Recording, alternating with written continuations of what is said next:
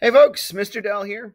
We are looking at a problem that has to deal with fractional parts of a circle, specifically a spinner, and determining what that missing piece is. Okay, so I'm pulling this question from, this is from CPM, this is course 2, and this is actually the closure section for chapter 3. So it's chapter 3 closure, okay? And the problem specifically is 3-132. So it says, Robert found a game spinner that was not completely labeled.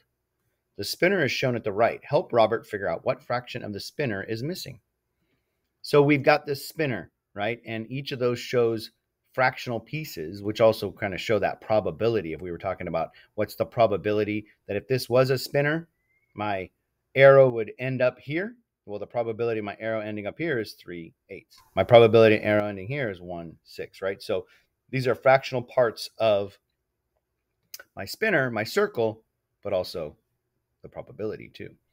So that being said, we're going to look at knowing that if I were to add all of these parts up, it would equal 1, right? And probability of an entire event is 1, right? So I'm going to write these down. So it's 3/8 plus 1/3 plus 1/6. Got ahead of myself there. So 1/6. So 3/8 plus 1/3 plus 1/6. And this here is my question mark. It's my unknown.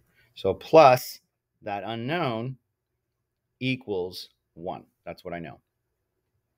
Now, if I'm adding fractions and I want to figure out what this is, the way I would add fractions is to get a common denominator. And having that common denominator allows me to put these all in the same parts, right?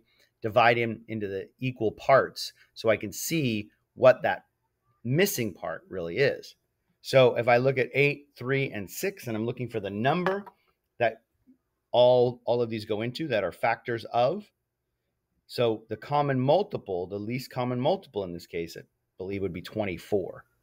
So I want to make this 3/8 into something over 24, plus that 1/3 into something over 24, plus that 1/6 into something over 24, plus then this would be some question mark over the 24 is going to equal, well, 1 would be 24 over 24, right? So that would be my total parts. So I got to get that common denominator. If I want the 3/8 to be something over 24, I'm going to multiply by a giant 1 of 3 over 3. And why is that? Because 3 times 8 is 24.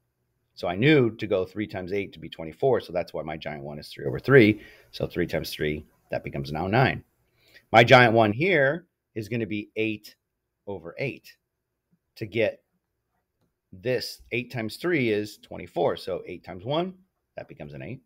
My giant 1, how do I get from 6 to 24? As I multiply by 4. So my giant 1 is going to be 4 over 4 when I multiply that to get this common denominator of 24. So 4 times 1 is 4.